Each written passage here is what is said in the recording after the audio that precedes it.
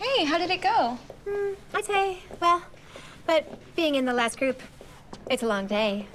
What are you talking about, the last group? Oh, well, we were the last one. The judging panel is leaving.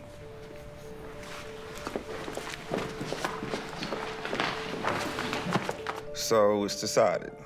Seb is gonna play Romeo. Well, casting a freshman in the lead role is a risk, but I believe he's the right one. And Juliet? Lucy was very good, but 2 freshers as protagonists? It's never happened before. Yeah, it's always a first. Why are you leaving? Penny still has to audition. You were scheduled at 11 a.m. We called your name, but you weren't there. You see? Being on time is the #1 rule for a pro. But it was postponed.